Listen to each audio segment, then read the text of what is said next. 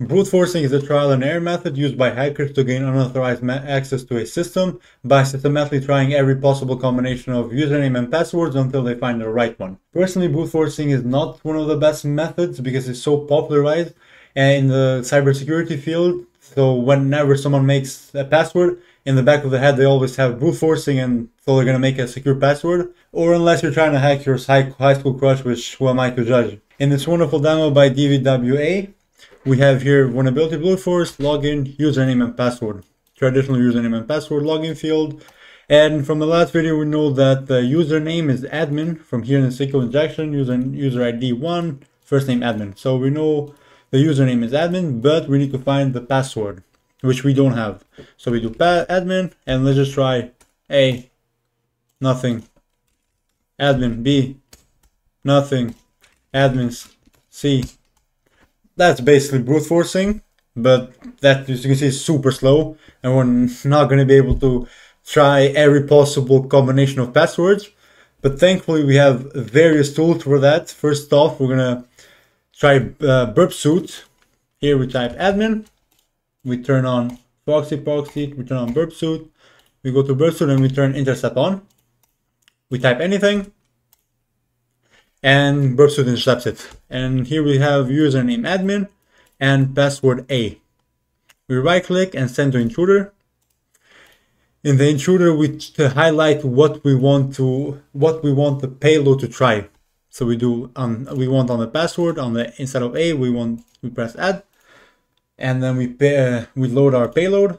I have this sample payload password list.txt, and here we have a password list. Since I already have here A highlighted, we can just press start 1, 2, 3.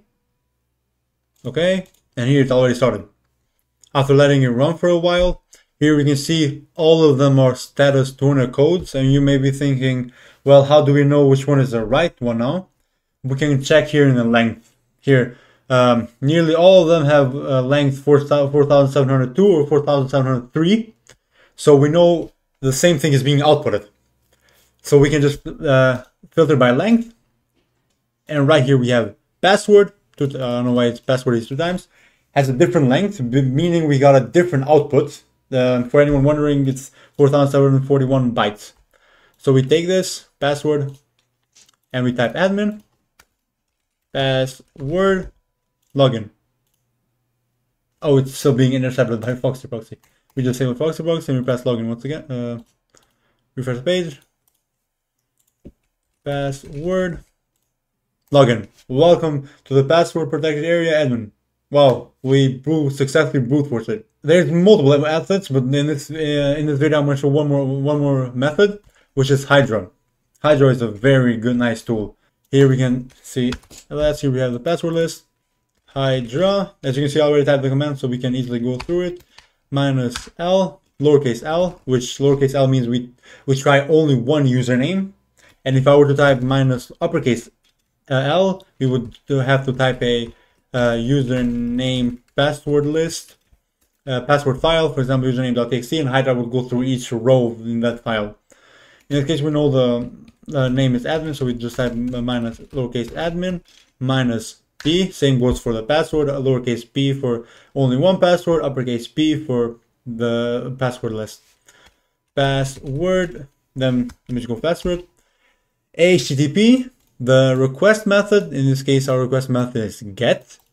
If here was like post, we would type HTTP post form, but in this case it's get.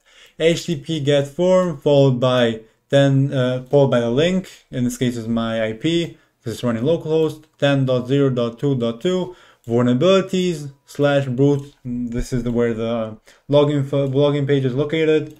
Then log, then we need to tell where the username field is located. It's located at user. Then password field is located at pass. Then we need to give Hydra a trigger for success or failure.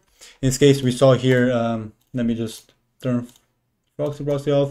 Let me try admin and A. And username or password is incorrect. It's using word incorrect. So we can use that here to tell Hydra filter this. It's incorrect. Don't show it to us. Then we can send this 1, 2, 3. And here, hijack goes in, tries login admin and password admin. 1 of 1 targets successfully completed, 1 valid password found.